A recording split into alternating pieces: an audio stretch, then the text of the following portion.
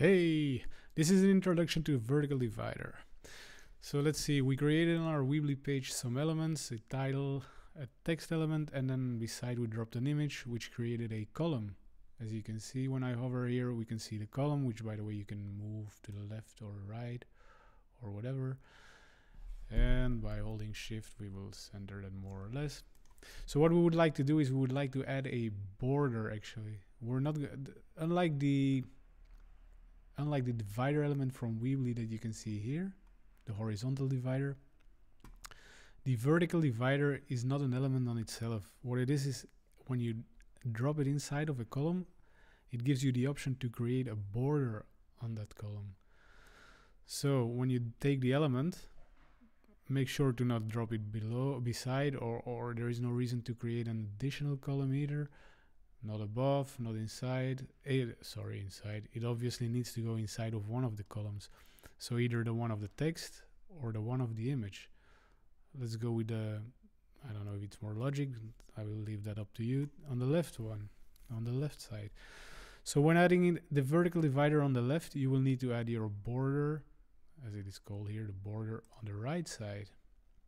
If you would add it on the left, it would appear here. But we wanted it on the right because we wanted to separate our content from our image. So going over some styles, color, pretty obvious. Let's give it a pinkish color right here. And the border type, which can be dashed and dotted.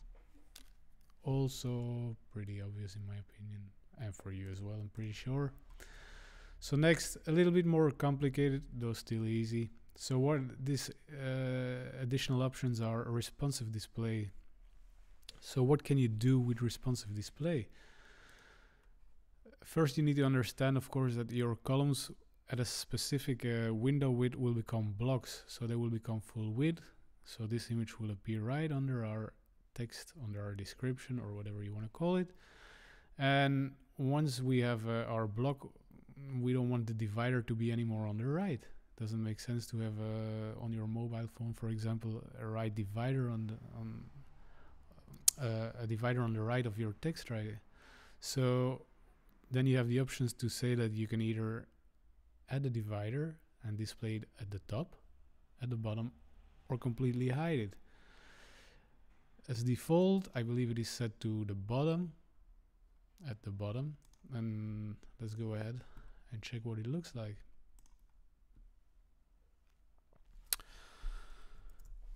So now when we look at this, you can see that the divider is at the right of the column, playing correctly. And when you resize your browser, by default, Weebly column elements will become full width blocks at 767 pixels. So I don't know if you can see here at the right top, when we resize, the pixel width will become smaller.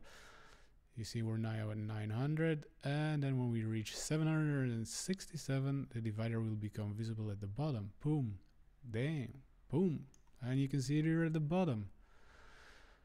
Now you got additional options, of course. You can either add it at the top. I believe adding it at the top would make more sense if your divider would be added at the image element. But if for some reason you want to add it at the top anyway at that screen size, you can still do that. Boom, and now it's at the top. And the last option you can do, of course, is completely hide it as well. So instead of at the top, we'll just hide it.